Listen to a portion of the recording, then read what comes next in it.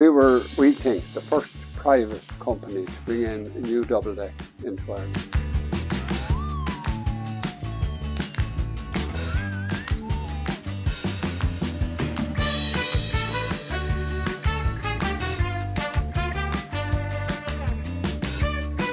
I founded Dualway Coaches back in about 1978 with a chap called Noel Moran. First bus I ever had was a Volkswagen. About 1977, 8-seater. Moved on to a Ford Transit and later onto a Toyota Hiace. But we had an ex-PMPA coach in about 1983. We got our first new double deck in 1999, built by East Lancashire Coach Builders in Blackburn. And we think, the first private company to bring in a new double deck into Ireland.